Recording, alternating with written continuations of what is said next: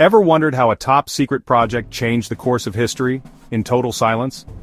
In 1942, as World War II raged, the US launched the Manhattan Project, a secret mission to build the world's first nuclear bomb.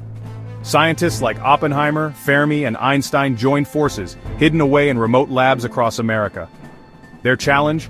Unleash the power locked inside atoms, before Nazi Germany could. Working around the clock, they cracked nuclear fission, building two bombs, Little Boy and Fat Man. The first test, called Trinity, lit up the desert sky in July 1945, and changed science forever.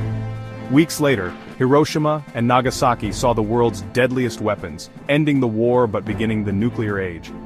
The Manhattan Project wasn't just a race, it was a turning point. It showed us both the genius and the danger of human discovery. And its legacy? Still shaping our world today.